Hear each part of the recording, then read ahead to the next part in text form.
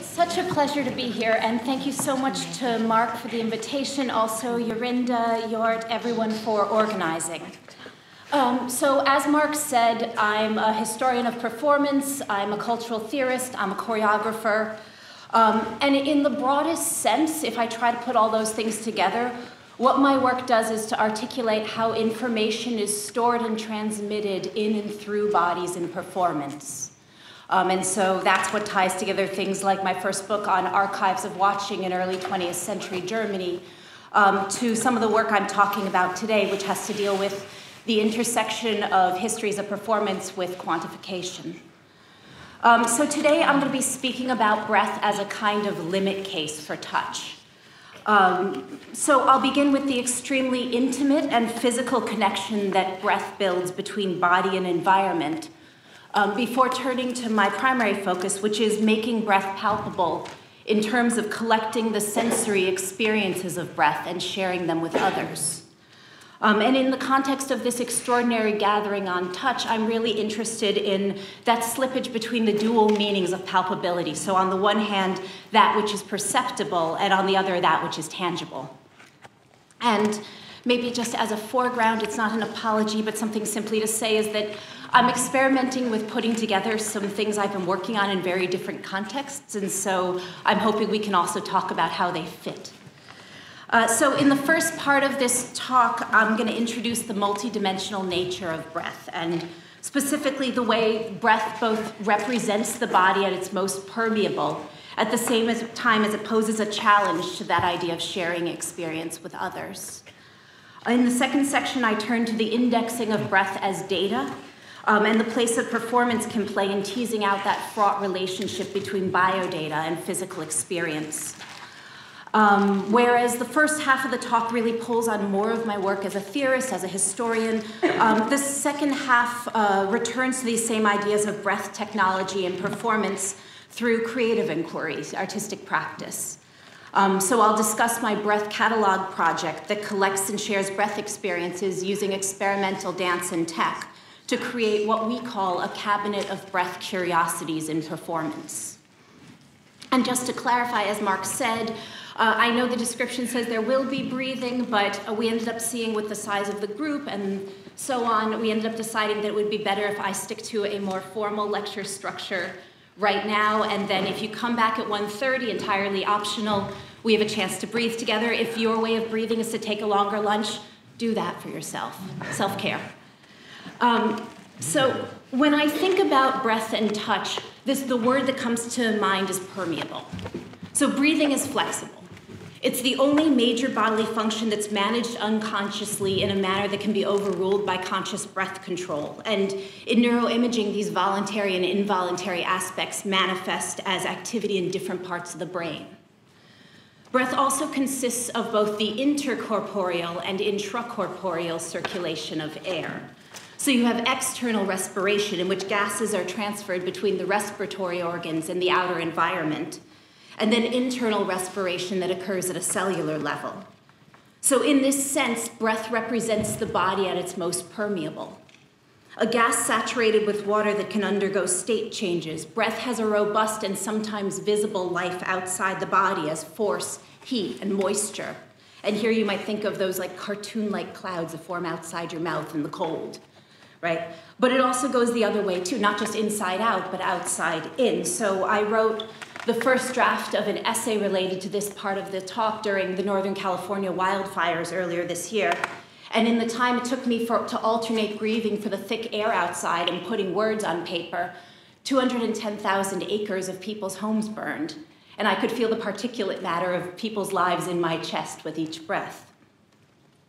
So a text from early Greek medicine addresses this permeability when it identifies wind as a key form of sustenance, but clarifies that, and I wrote this down because I love this, wind in bodies is called breath, outside bodies it's called air.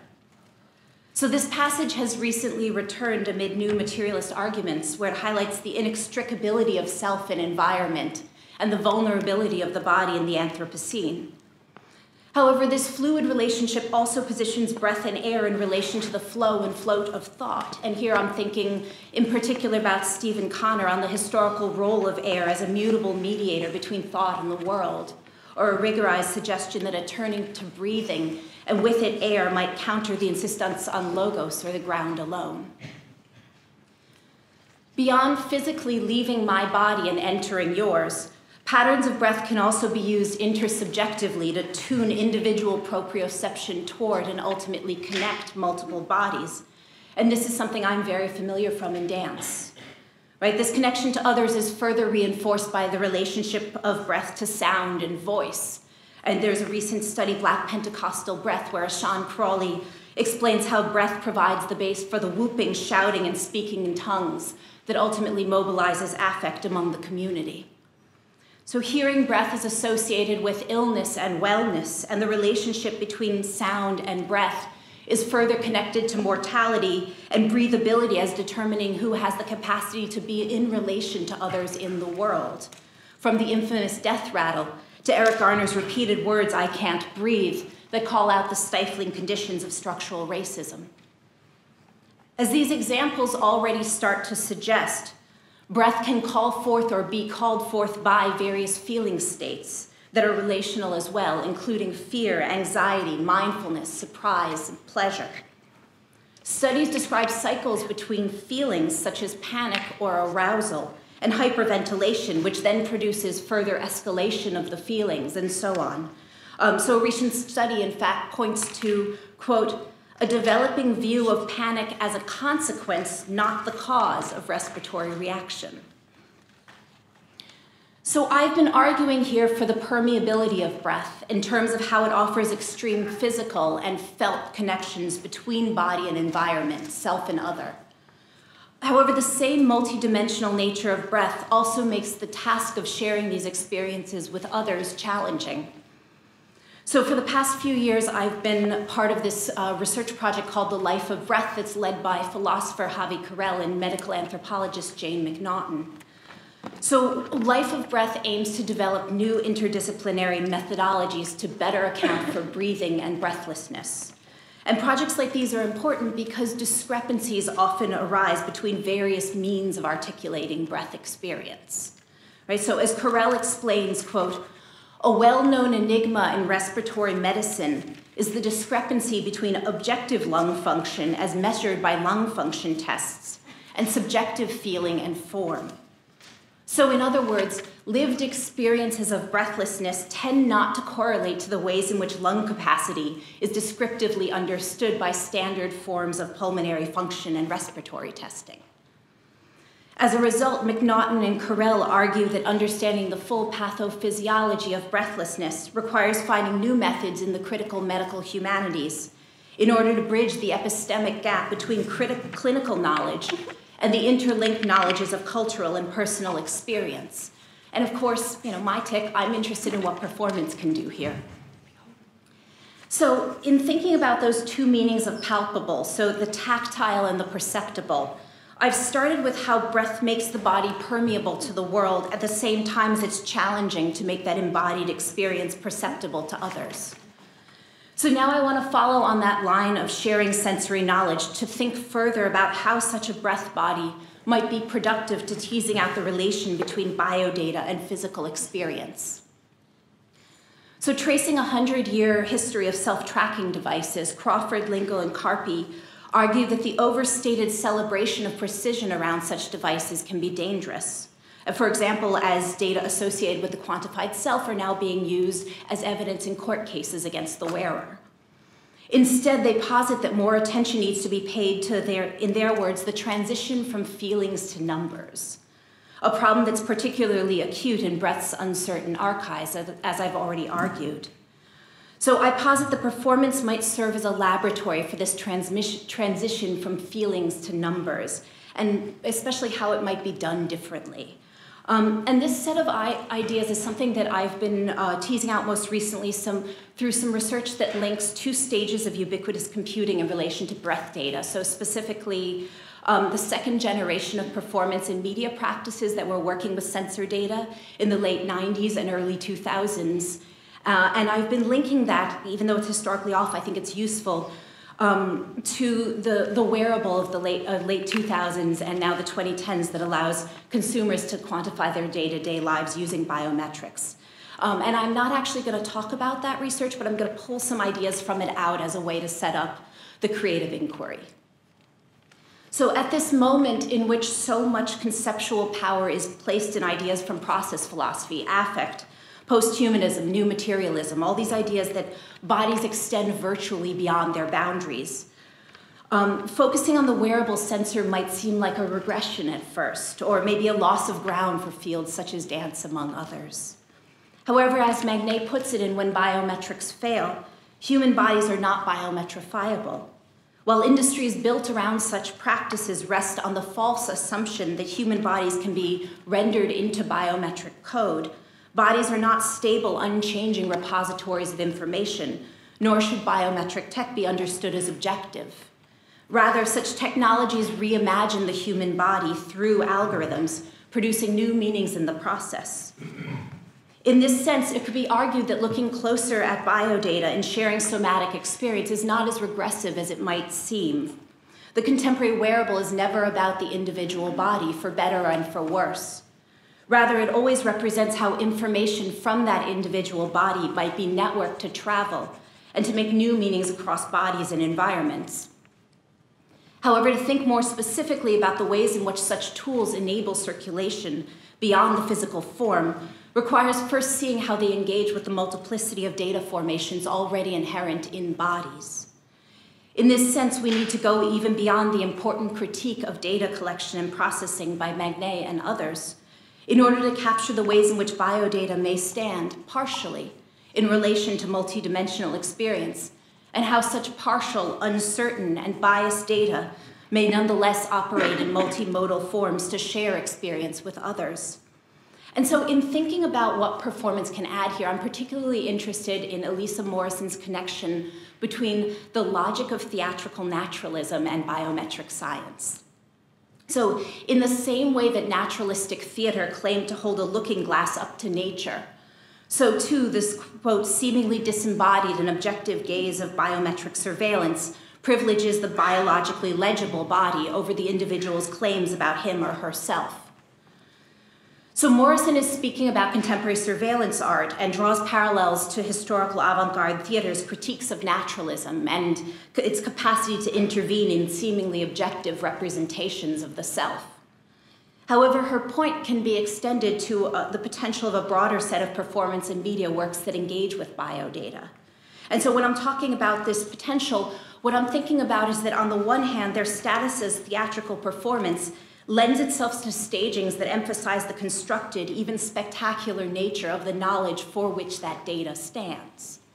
And on the other hand, the flawed and incomplete nature of biodata also offers opportunities to think more closely about the performances themselves, and particularly the ways they share experience by means of multiple feedback loops build on such partial data that may yet, or in fact better, give access to the multidimensional nature of that experience. So I want to turn now to Breath Catalog. So this is something that premiered in San Francisco in 2015. It's an ongoing project in collaboration with Megan Nicely and Ben Gimpert. So in this work, we aim to create a cabinet of breath curiosities in performance. So the model is drawn from historical cabinets of curiosities in which the natural coincided with the artificial and the desire for knowledge overlapped with experiments in organization and display. So as much as historical cabinets were about accumulation, they were also about marking the unknown. And here I'm interested in the slip from the curio to curiosity itself. So we did build a small cabinet installation in the theater entryways for audiences to engage with various dimensions of their breathing through simple sensory tasks. However, in Breath Catalog, we primarily collect, share, and use experiences of and data on the performer's breathing. And we do this using experimental dance in conjunction with breath monitors and various representations of that data. So as sound, as projected visualizations, as breath objects. So I'm going to flesh out the interwoven strands of embodiment, theatricality, technology, and medicine that figure into this project. But first, I'm just going to play a small clip from our highlight reel just so you have a few curios to hold on to. And maybe I say this now.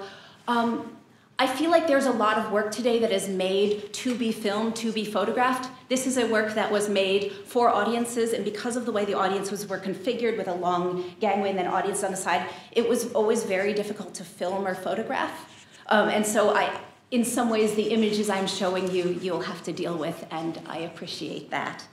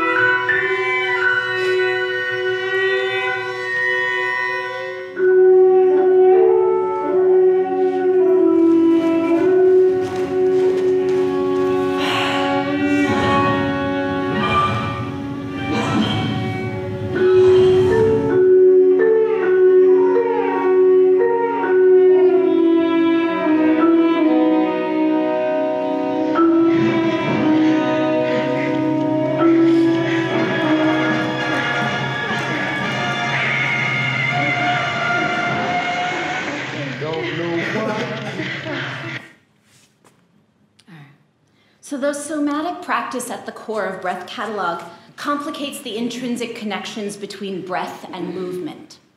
So in dance, breath is often used as a way to control an individual's physicality. So this ranges from more anatomical support, so say inhale on the extension, exhale on flexion, to more things like idiokinesis, where we imagine sending the volume of the breath into, say, the pelvic floor or the toes.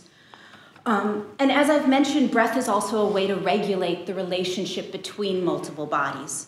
So in contemporary dance, breath often coordinates the sense timing of a group of movers, right? But what happens when, instead of relying on breath to support solo movement patterns, we ask breath and body to move autonomously? So some of our simplest curios involve simple investigative tasks based on singular events to disentangle body and breath. So what happens if you breathe fast and move slow at the same time?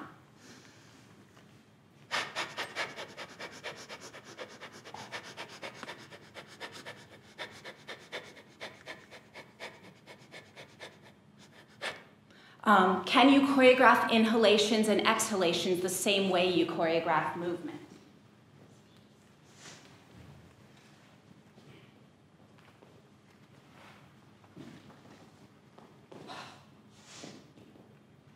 Can you move, breathe, and tell a story all at the same time while keeping all three on separate tracks? That one makes a great lecture performance. So to go a bit farther down this somatic rabbit hole for a minute, the provisional separation allows us to access forms of breath that circulate independently of a single body. So instead of breath being the felt thing that connects two dancers, we are interested in how it might be visualized as an external third in the relationship and what this could catalyze. So in this sense, breath is understood to have the possibility of agency in breath catalog. So as much as breath is a quality that we move, it's also a force and can move us. So this threads through the project in three ways. So first, breath can function as an unpredictable breath object to create choreographic structures or games that challenge the nature of the relationship between the performers. Second, manipulating breath in this way changes the sensorial experience of the moving body. And third, magnifying and scaling the minutiae of such breath experiences can build a theatrical environment. So there's this cycle that involves the defamiliarization of breath, the reincorporation of that breath object into bodily experience, and then shifting that outside-in breath back out again. So to make this visible to audiences raises concerns to do with theatricality. So whereas in a normal dance show, the breath would tend to be obscured behind lots of movement, right? Our project in Breath Catalog was to shift the hierarchy. So to keep all of these properties of breath not only perceptible to spectators, but in fact as a priority in how they watch a moving body that has all sorts of other things going on. As scholars who work on the relationships between medical imaging and art have pointed out, there's always the problem of, in Petra Kupper's words, how to weave together the phenomenological emphasis on experience and embodied action together with a trajectory toward deconstructivist unknowability. In other words, how do you move toward making the experience of the other visible without suggesting this other might be fully knowable? Right? In the case of Breath Catalog, we discovered that after we danced around for an hour with this intersubjective approach to our breath, everyone wanted to talk to us about their breath. And so after one show, we had people leave us a note with something they experienced or discovered about breath, and we had over a 50% response rate, which if you've ever tried to get people to respond to anything, that's really unusual. So there's something in this choreographic project that's about sharing breath, about finding new ways to make it not individual but communal, that reminds audiences that they're in fact experts in their own breathing. And I realized during an artistic residency in the respiratory unit of Southmead Hospital that the kind of engagement that we experienced had everything to do with the very particular form of physical practice that we constructed. So many of the exercises that we came to choreographically in terms of inserting space between breath and movement actually map onto pathological symptoms, but without stigma. For example, the speaking in broken sentences that results from separating the breath and movement and speech tracts is actually something used by doctors as a symptom to identify pathological breathlessness. So when does the breathing interrupt a sentence is a very clear sign for them. So far I've spoken about some of the embodied practices of the project in the context of the dancer's own somatic experience of breath in circulation, as well as making that legible to audiences. So now I want to address how these interact with the use and reuse of data, of breath data and other recorded material. And I'm going to talk through a few curios more specifically to do so. And so when I say data, first we worked with prototypes of a consumer breath monitor that had a pressure sensor and a tri-axis accelerometer. Later we moved to using capacitance resistance bands, and we processed all of that using an interactive visualization software that we built. So dance has often been a metaphor for technological possibilities. But I'm interested here in how dance-based approaches in combination with tech might recompose the body. Right? So the tech has the potential to make breathing visible in a way that's otherwise impossible for the dancing body alone. But there's also a massive difference between our dancer experiences of breath and what a particular monitor can pick up and quantify. Right? Because the hardware picked up certain types and speeds of breath better than others, we had to find a movement language, curio by curio, that supported the technology's translation of that particular breath for audiences. By adapting the choreography to what the sensors demanded of the body, we also began to understand how these two forms of expertise feed into one another. So the first type of curio I want to talk about involves the breathing body that's engaged with, mediated by the kinetic visual representations of breath. So in this curio, which you saw in the trailer, my dance partner and I had a task of keeping our breath synchronized as a way of synchronizing our bodies. And the visualizations for the scene ran off Megan's sensor data in real time. So in addition to all of the more usual dancer senses, I could also check in with the projected representation of her breath. So there was always this three-way relationship. Other curio vises introduced a kind of visual latency that amplified the rhythm and duration of breath. So we could play games where once we stopped moving, we had to hold our breath until the viz completely settled before we're allowed to move again. Or you can build more complicated improvisational feedback loops. So here, Megan is wearing the sensor and is trailing my movement, but my movement is following a score that is based on the visualization of her breath doing my movement. While both of these examples were about live feedback, we also collected and reused breath data. So this curio, for example, was really about scaling breath. It's built with an additive visualization that collected and mixed our breath to build over time. And so the movement here is very sparse and sculptural, but the accumulated breath through it is enough to build and change an immersive environment. And this came from an idea we'd first had of developing a pre-show with a really elaborate visual space that we would have to breathe a certain amount through to clear it away before the show could ever start. So processes of saving and retrieving extended to other media, including audio recording. So this, what I'm about to play you, is part of the sound for the wall pant curio, which is based on the rhythmic exhale produced by slamming your back against a wall. And what this has to do with is the way impact changes volume, if we talk about these different dimensions.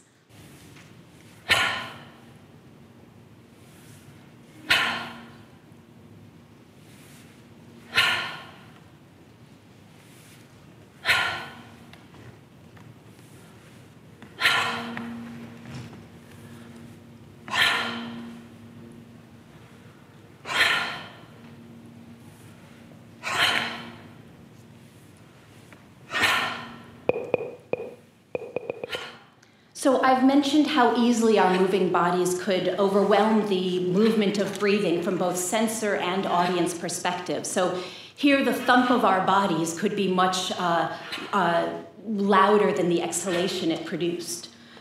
So our composer had us record and then perform to a modified recording of our breath from previously doing exactly the same choreography.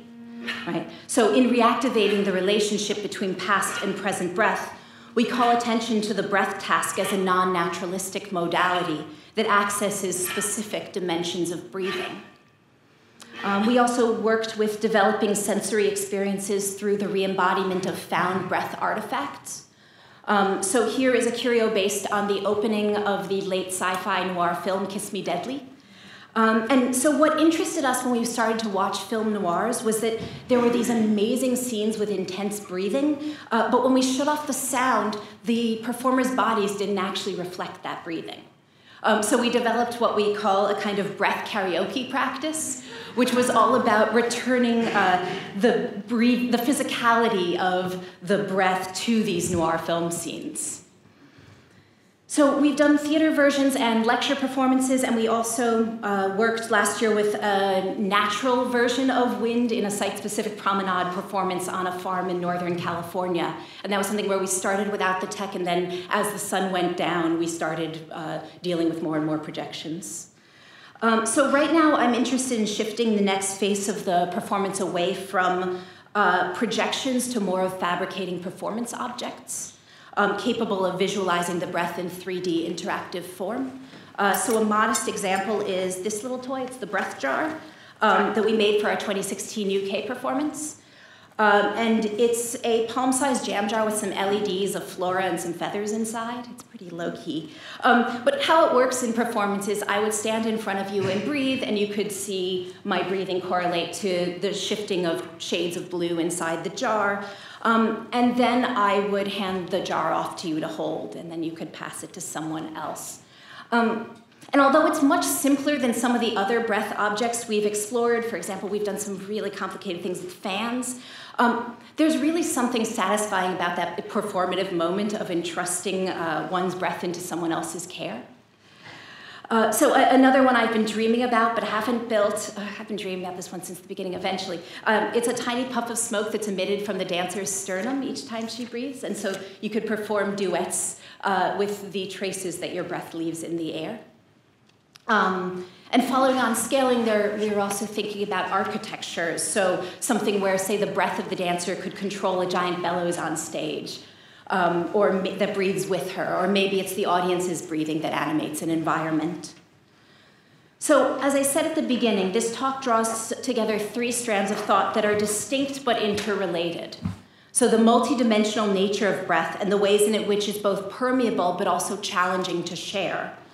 The place of performance in dealing with the problems of biodata and experience. And the specific set of artistic practices associated with creating a cabinet of breath curiosities in performance. To conclude, I want to return to that dual meaning of palpability that threads through them. So when I speak about breath catalog, there's often a question about the dancers as expert breathers and the capacity for audience participation. So in the context of this talk, I find it particularly conspicuous that the phrase we used from the start in breath catalog was making the dancer's breathing palpable to an audience. While this was not an audience participation show, we wanted the audience to engage with their own breath expertise, or at least curiosity, through our performance. And many described afterwards holding their breath with us at various moments, or suddenly discovering that they'd tuned into our patterns of inhalation and exhalation. In terms of the place of breath data in all this, it does two things, both of which enable a tuning toward experience while also denaturalizing the process of knowing. So one, it's used to support disentangling the naturalness of conventional somatic relations between the individual body and breath. And two, it's tested as an interface between multiple bodies, calling attention to the ways in which breath positions us in intangible and tangible relation to others. Across the sections of this talk, I'm interested in making a case for the place of multiple forms of expertise in the translation of multidimensional breath experience. One of the things that struck me in the hospital residency was how much time was spent in initial screenings speaking to patients and how very little involved any form of direct examination. And this is in terms of just initial consultations for onward referrals. Let me be very specific. When I asked, one of the doctors told me that the part at the end where he got out their stethoscope and they took off their shirts was more for their benefit than for his. By that time, he'd already made a diagnosis, not only through their descriptions, and there's a really great study from 2008 about the role of qualitative language in the diagnosis of COPD-related breathlessness, but also from what he observed in their bodies and breathing as they spoke to him. It was just that he knew most patients wouldn't trust a diagnosis if they didn't feel examined. So I'm interested in that. I'm interested in what methods we trust and don't trust to share sensory experience. In Phenomenology of Illness, Javi Carrel writes about the unshareability of breathlessness and how it shuts the person experiencing it away from their loved ones. Likewise, most patients I observed lacked a robust language to describe their breath experiences, and in fact, many presented with increased difficulty when they turned their attention to describing their own symptoms. So there's something important about combining the possibility of collecting and sharing sensory experiences of breath with different modes of attention, ones that privilege the multidimensional play of breath itself. Thank you.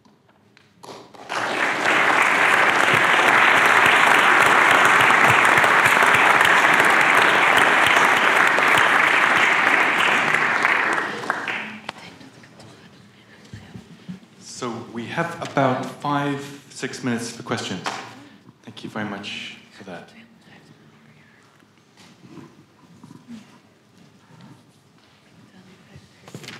Hi, so during the whole lecture you've been talking about breath and bodies in a very active way in choreography, and I want to know if you also research or are also interested in very passive ways, sort of like meditation, where like body and breath are slowed down to the maximum possibility, and how that inactivity interacts with breath. Thank you.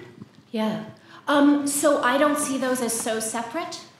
And so to me, one of the points that I'm trying to make is that this is why I start with the somatics. I think there's a very mindful physical practice that's developed in and with the breath. And in fact, I mean, this is something interesting for this kind of work. If you're putting it on, if you're only presenting it, you get really dizzy. You can't act, and so this was something really interesting in actually performing for others. It's harder to breathe under performance conditions, right? But this was something that was really important, was for us to be able to shift the modality, to get ourselves into the mindset of each breath before each curio, because you can't just jump. They're totally separate breaths, totally different ways of approaching breath, totally different ways of approaching your body. And so I think I'm interested in some of the meditation practices that are related to breath. That isn't my area of expertise, but in many ways, exactly those connections of breath and mind and body, I think, are entirely what's being explored in the choreographic practice. And this word you said, like ideokinesis, this kind of imaginary of the body and passage of air and so on. Yes. Yeah. Okay. Thank you. Any other questions? Yeah.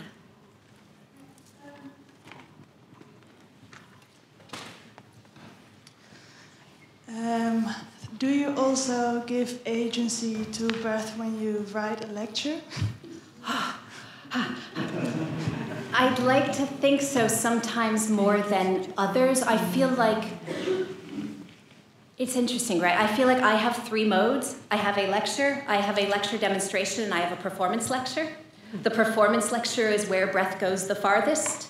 The conventional lecture, I think, is where breath has the least space, but I found it really interesting that in some ways I had to start giving my breath more attention in prep to be able to do the fast slow for you, because that takes a lot. That is a different breath mode, and so that it only works if I transition quickly, but I started about a paragraph ahead of time getting ready for you. Yeah, in the beginning of your lecture, I had to get used to the fact that I could notice your breathing in your talking. So, yeah, that changed for me during the lecture. Yeah, and I think that's really important. That's something that I'm really interested in developing. I mentored the lecture performance. That's something I've been playing back and forth with, especially talking about this material. Like, it's so different if I'm actually trying to deal with my breath while I'm talking to you, right? Totally different conversation. Thank you. Sure. Maybe we have time for one quick question.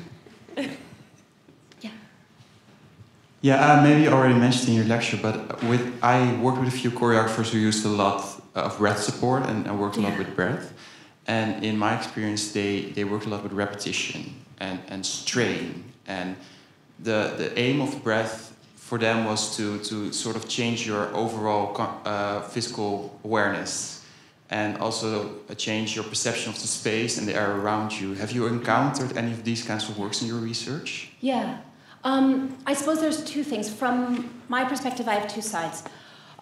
For those of you who aren't in a contemporary dance world, there's a certain convention that happens a lot where the dancers are moving around and there's beautiful movement and music soaring, and then suddenly the music cuts out and you hear the effort of the dancers. I think that is something we're used to quite a lot, an image. And I think very often in choreography, there is this interest in strain, in breath as evidence of the body's strain, and also in the same way I talked about, breath provokes feeling. So also getting into that particular more difficult breath as a way to provoke a more difficult feeling and challenge in the body. I think there's 2 sides of that for me. On the one hand, I'm interested in pulling that back out in maybe the breath as something different. We do play with pushing breath, but I'm also very aware, right, we have people in the audience with COPD.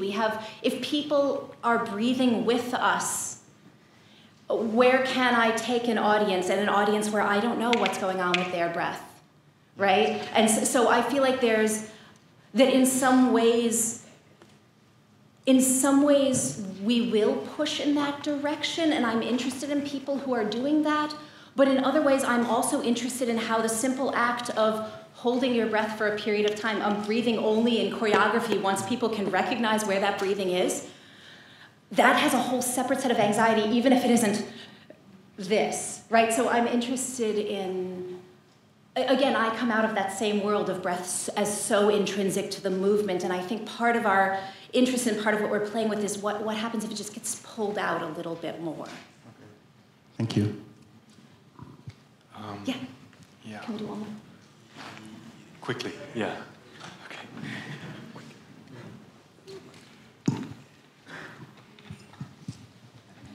Hey, thank you for the talk. It was really fascinating. I just had a question about the tech that you're using. Yeah. And you seem, it's very using tech in a positive light, in a positive sense. And you spoke about using consumer tech to kind of gather your data. And I was just wondering, like, how what the limits of working with this consumer software is for you, and also how the data that this software is gathered is used by the applicant or the people who make the applications themselves, and if that's even a problem or a concern for you. And the other thing was that I was in the Rijksmuseum the other day and I was watching this Joris Evans film about the Philips factory, and watching all of these people blowing glass, actually. And I was just thinking about that's also kind of like a palpable form of breath. And so I was thinking about light bulbs? Yeah, light bulbs. Yeah. Oh, I've got to see this. Like it's absolutely beautiful, but it's also like a kind of like about a fraught relationship with technology.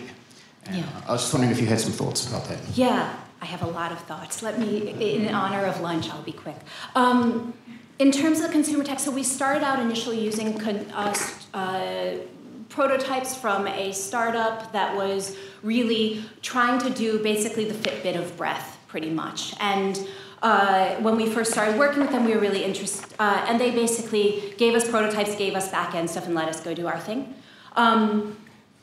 And later on, they realized breath was really hard to measure, and they did a bit of a pivot to, and they're no longer measuring breath, they're measuring calm. And if you're relying on that tech, that's an interesting challenge. Because in some ways they were, in terms of some of the relationship, they're trying to say, we do real-time Bluetooth, here are dancing bodies, they do real-time Bluetooth. We can show you whether it's real-time or not, right? And then after that, we began working with, the capacitance bands are from a company that's much more sports or high-end sports oriented, but more boutique and less consumer framed. In terms of the data, we always put our data, you can go right now and download the data dump each night after the performances. We take all the data and we put it online. So we're actually interested in what happens if breath is part of open data in that sense. In terms of the larger set of questions about consumer tech, I think this is where I'm going so much. Bodies in general, particularly breath, is so hard to measure. And I think there's often a certain bravado, a promise that you'll measure it and you won't. And I think that's true both on the consumer tech and wearable market and also in performance technology. Look, we did this, our sensors worked. Well, actually, how do you deal with what they're measuring and what they're not measuring and how? And so for me, and this is where I'm getting at when I'm talking about working with partial fragmented data and so on, I'm interested in this sort of, there's this phrase I keep toying with, I don't know what I'm doing with it yet, totally. I mean, I do, but I don't. It's this idea of the curious choreography of the quantified self, right? That I think there is, if you take this idea of curiosity and if you run it up, I think the way that we're working with feedback loops and so on is taking certain of these promises but reworking them with a set of questions rather than assuming that it's telling us things we know. Excellent. Yeah, and that was a great question. Thank you. Yeah. So let's take a break for lunch, and we'll start at 2:00 with Anna Harris. Before that, 1:30. If you want to breathe and move here. Okay. Thank you.